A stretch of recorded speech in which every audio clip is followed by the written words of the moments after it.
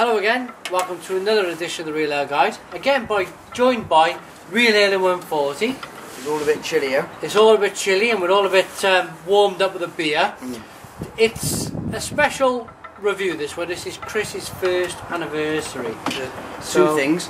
My first wedding anniversary. I've got a special ribbon around this. And I've got my special cravat on. My first anniversary cravat.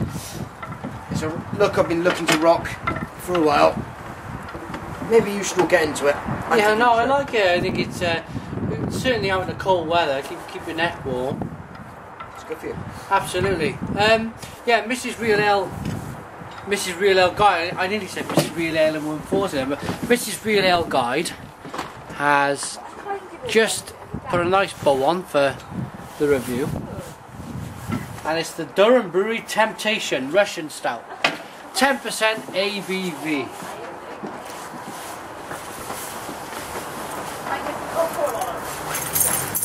Here we are.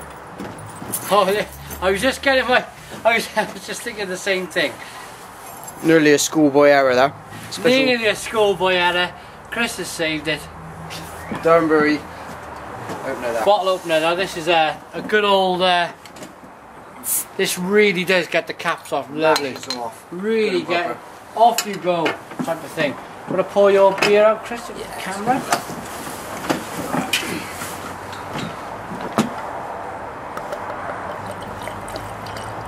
Look at that. Look at that lovely dark pour.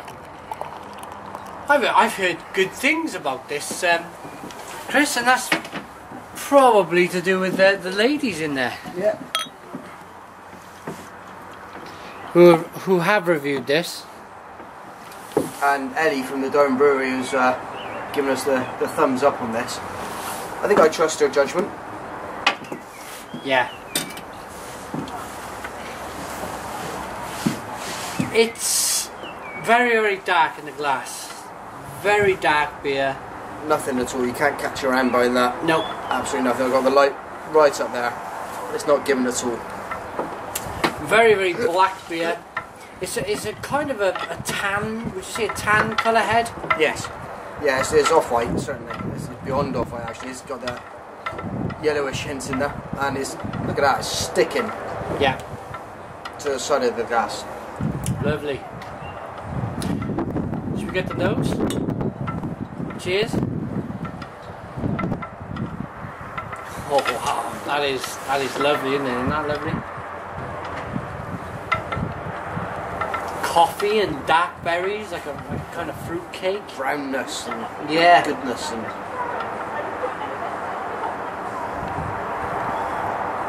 Oh, it's like you've poured.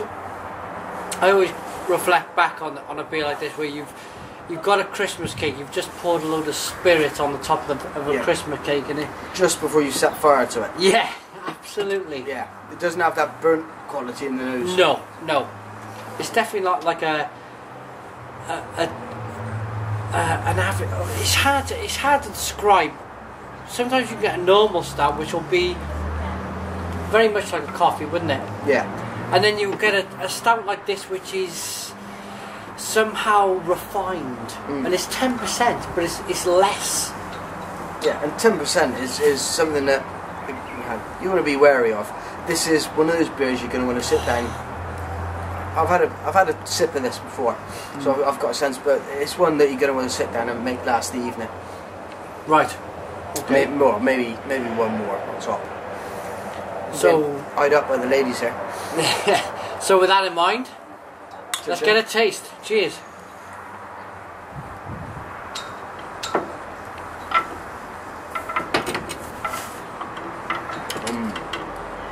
What an amazing mouthfeel. Superb. Absolutely immense. Really. Oh, and you just get a bit of revel. Right, you get like a revel, like the Coffee Rebels. Coffee Revels right at the end. Right at the end, Coffee Revels. There's not an overpowering. No. I'm. It's one of them beers where you could pick up 20 flavours and you're just scrambling for one after the first taste. And obviously the first taste is Coffee Revel, but I think we'll sit and dissect this through the flavours as much as we possibly can. But this might be, if we were to try and get every single flavour out of this beer, I think it would be an hour review. I really think you could really pull flavours out of this for an hour.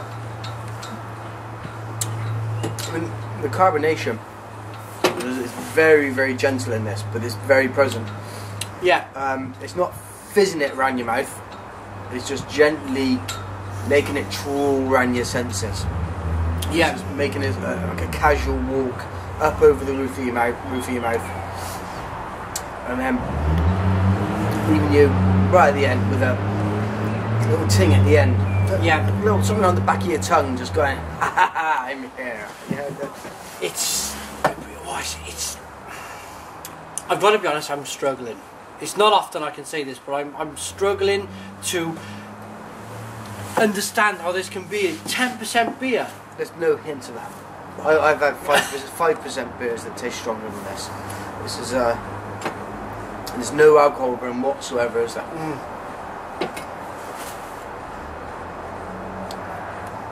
Beautiful, luxurious mouthfeel. It kind of, it wants to be put round your mouth. It's like drinking velvet. Yeah, yeah. Absolutely amazing. And you mass produce stout, what are you thinking? You're thinking Guinness. Don't put this in the same place. It's not that.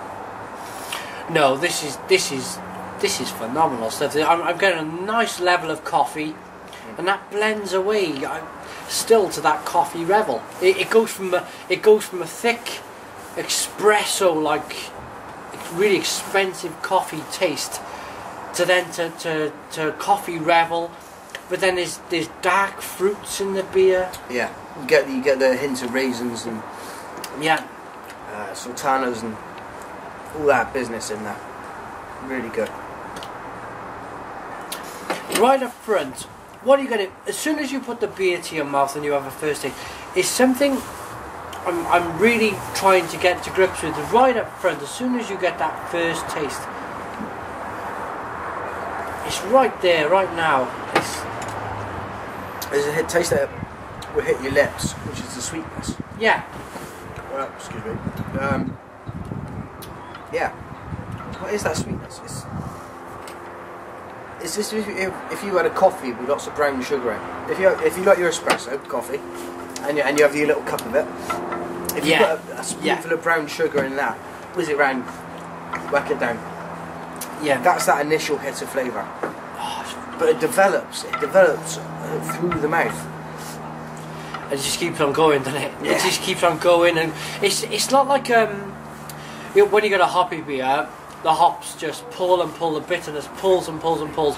Booming at the side. Yeah, this is more it just stays level for a good 10 seconds, and then well, even though I'm talking now, it's probably 20 seconds later, it's just starting to tail off now in the flavour. But it's a wonderful beer. Absolutely, it really is a wonderful beer. Is it my favourite Durham Brewery beer? What is this race getting white stout? I'd say this is. I'm going to be a bit. I'm going to be honest, really, and say yes. This is my favourite Durham beer. I've done the Bombay 106, the White Stout, the St Cuthberts. The St Cuthberts, which was, mind you, that was phenomenal. I've been pretty. Stout's not my favourite style of beer, but the St Cuthberts. That was American English. That was in my canon of my kind of special beer. Yeah. But not being a big fan of stout, I can suddenly see what the fuss about good stouts is all about with this. It's absolutely amazing. Where would I want to drink this? Where would you want to drink this, Chris? This is a real, for me, this is a by the fireside in a pub. Maybe one of those pubs where the fire is in the middle and you've got 4 lots of seating around it. You struggle to get there. You can all cutch around those in the big comfy chairs that they might have around it. Maybe you can even get your feet up on the grate. Yeah. Struggle to get there. It's freezing cold outside. You're looking out at the snow. Yeah. You know, it's been an effort to get there. It's a nice log fire in front of you. It's a warming. It certainly is warming me from the inside out. Yeah. It really is. And just before we go into a rating on this, a quick word on Durham Brewery. You've been introduced to them probably over a month. You certainly get a level of quality from a certain brewery, don't you? You've got your Thornbridges, your Durhams. Yeah. There's a level of quality. You kind of think that they brew a certain beer and go, nah, that's not good enough. These guys have nailed their entire range that I've had. Yeah. We have 4 of them. 4 of the range. There's more besides, and they do more on cask, and they give them different names and all that kind of stuff. But the stuff they've released to us is, it's up there. Yeah, it's just fantastic stuff.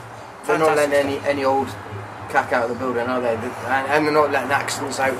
They're experimenting with styles, you know, with the White Stout, black IPAs, you know. They're thinking about doing, talked to Ellie the other day, that they're going to do a red IPA. Wow. You know, they're really going to start messing with your ideas and your preconceptions about beer. They're prepared to do it. And you kind of think there's going to be a history involved as well, don't you? You kind of think with Durham, with where they are in the world, there's going to be a lot of history involved. They're going to find some piece of history that's going to go with the beer, and it's just all good. It's all good. Yeah. So with that, Chris, I'd like to ask you to give a rating, if I may. Okay. Well, bearing in mind, I'm not a massive fan of stouts. Even if I was, if somebody stuck me in front of a log fire. In that pub, that mystical pub that exists in your mind. So I know a couple of pubs that are like that, where you can put your feet up around the fire. You might be sat there with your laptop these days, rather than just wearing that stuff. But you'd be sat there with your feet up around the fire, and I would give this 9.5. That's considering, like you say, the stout's not your style. That is a fabulous rating. That is a fabulous rating. I'm going to give it an all out 10. I think it's a phenomenal beer. From what I've tasted from Imperial Stouts from all over the world, I think this just... The Americans lean towards their IBUs. They want their Imperial Stouts to be really bitter, and I find that's not quite to my style. That's not the point of it. No, it's not. I want to be able to maybe chuck a whole bottle of that away, maybe 2. If I'm feeling 2 in a night. Exactly. That's your limit on this. Absolute limit. I'm not looking to be hit with a massive amount of hops to send the bitterness. I find it goes too far. It doesn't need too much hops. I find it's just perfect. It's just perfect for, and you probably find it if you were to ask somebody, if you were to give them a blind tasting of this, say, give them an ABV, they'd probably say 6 or 7. Yeah, they'd never be able to say 10. No one. So. Okay, so 10 and a 9.5 from Real Ale Guide and Real Ale 140. Thank you for joining us. Thank you for Ellie and Steve Gibbs there, for the head brewer, for brewing such a great beer. The website is just on the front of the bottle there, if you can just catch it. It's www.durhambrewery.co.uk. Check them out on Twitter. Yep, check them out on Twitter. At Durham Brewery. Check them out on Twitter. And I think they got a Facebook site as well. Check them out on Facebook. Cheers again.